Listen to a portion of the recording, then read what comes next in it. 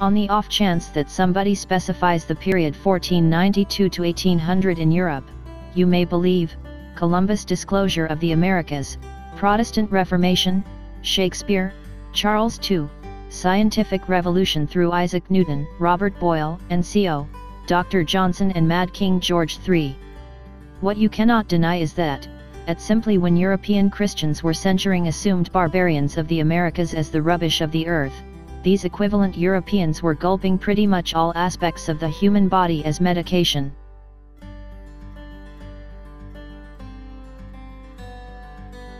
Mummies for medicine.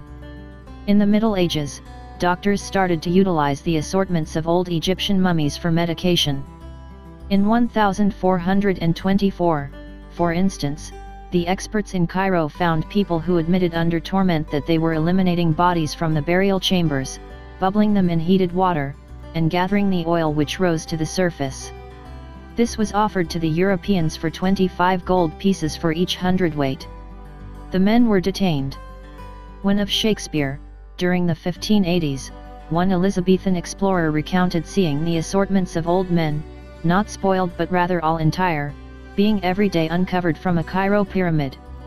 What's more, a British trader understudy, John Sanderson, illegally acquired a mummy shipment of more than 600 pounds in weight.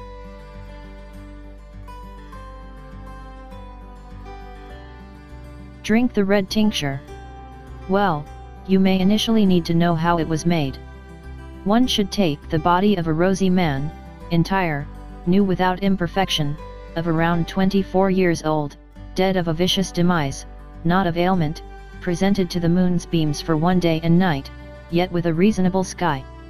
One should next cut the solid tissue of this man and sprinkle it with powder of myrrh and at any rate a tad of aloe, at that point drench it, making it delicate, at long last balancing the pieces in a dry and obscure spot until they dry out. At long last, a most red color could be extricated from this shrewdly relieved substance.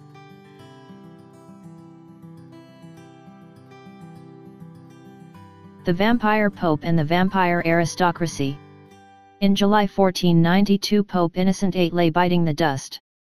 One of the supposed fixes endeavored at Innocent's deathbed is especially noteworthy. 3 sound young people were paid off by the Pope's doctor, with the guarantee of a ducat each. The adolescents were then cut and drained. Each of the 3 is of now seeped to death. The Pope drank their blood, still new and hot, trying to restore his faltering forces. The endeavor was not fruitful. Guiltless himself additionally passed on before long, on July 25.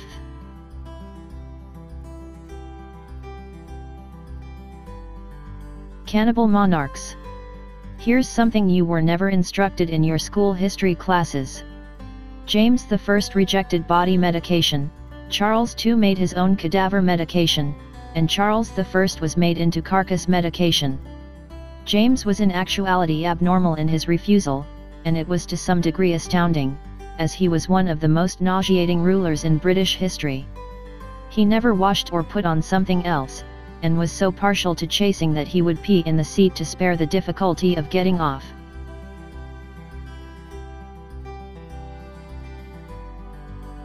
Cannibal aristocrats and gentry.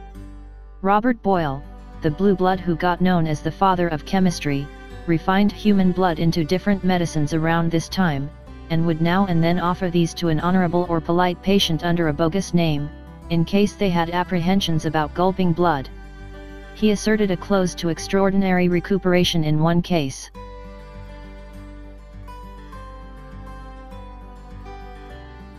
The secret history of human skulls. In the event that you ended up risking upon a human skull in the hour of Charles II, you would likely feel incredible satisfaction, instead of extraordinary dread. A valued clinical product, one single skull could be worth as much 11 shillings, while an untalented worker may procure maybe 10 pence a day. Shavings or powder of skull could be utilized against epilepsy and hemorrhoids, and the king's drops against everything from despondency down to marvel fixes on the deathbed. The secret history of human fat. In October 1601, the then Dutch city of Ostend was half a month into the longest attack ever.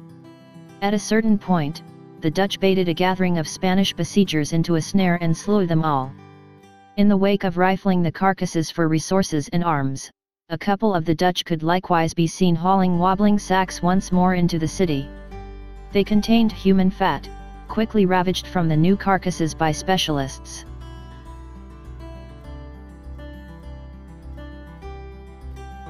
Medical vampires at public executions.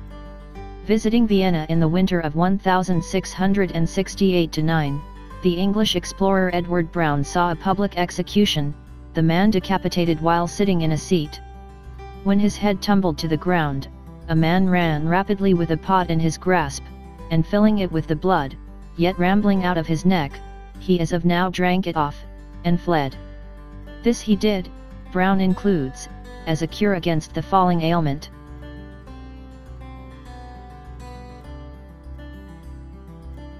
The secret history of the soul. A large number types of carcass medication were supported by one unprecedented conviction, essentially, that you could swallow the forces of the human spirit by drinking blood, or different refining processes of skull or substance. In this sense, at that point, the whitewashed cannibalism of Europe was insistently Christian.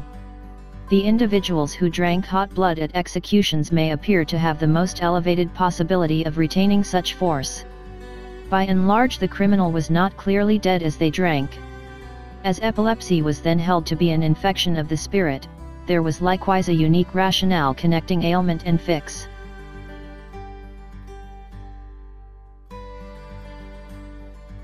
The secret history of the soul.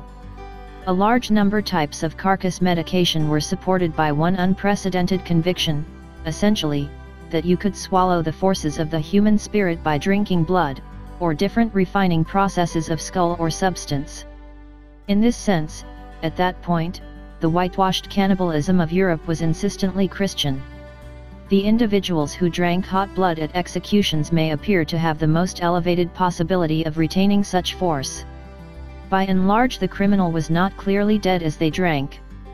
As epilepsy was then held to be an infection of the spirit, there was likewise a unique rationale connecting ailment and fix.